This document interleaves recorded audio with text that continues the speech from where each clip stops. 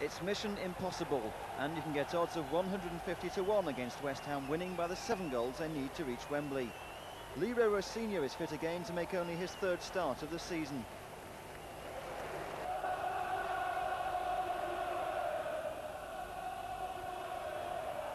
Almost missed it, there's a goal!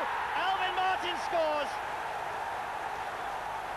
Arguments on the line by the Oldham players, but Alvin Martin steals in for his 2nd goal of the season. Marcus hasn't been tempted to throw Eamon Dolan, the Republic of Ireland under-21 striker, on. A chance here for Kelly, the full Republic of Ireland striker, and he goes down. Penalties being given. Just a minute and a half into the 2nd half, but a chance here for Julian Dix to notch his 11th goal of the season. What a record for a fullback. And most of them have been hit from open play, and he scores! Well, Holworth got a touch, but it powered through him. He hits the ball with such venom, does Julian Dix. Glasgow, one kick by him. Messinia charging through, Warhurst with him, and Barrett got it, but it's Kelly with a chance, and Kelly scores!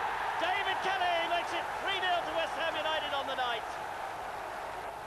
A standing ovation is a reward for a stirring victory that helps restore lost pride, even if the Hammers have fallen at the final hurdle for the 2nd year running. Billy Bonds was satisfied with the performance.